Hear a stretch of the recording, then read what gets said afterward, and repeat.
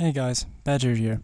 Today I'm going to show you how to convert the ESD format to ISO.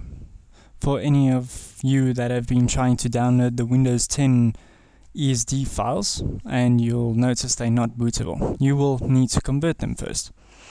Okay, so follow the link in the description, the bit.ly. Paste that into your Google box, and then when it's opened, you just right click on the file and you select download.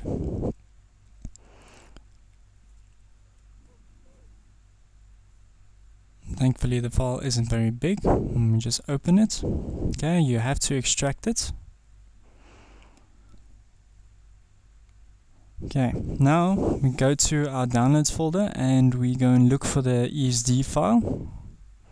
Now I cannot provide a link for any ESD files, you guys will have to find that on your own. We paste that in the ESD to ISO converter. Okay, we right click, run as admin. Now we select number 1 to create a normal standard WIM.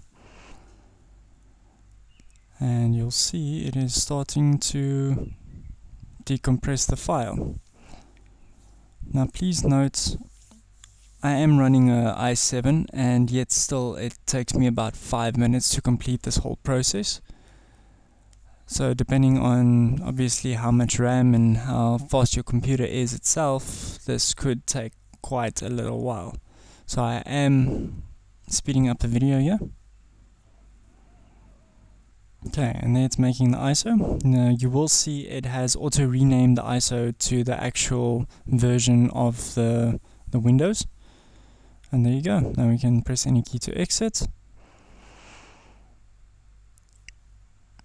And you've got your ISO image file. Then you can right click it and just say burn disk image. Select your burner and just burn it. And you should have a bootable ISO file. There you go guys. Enjoy.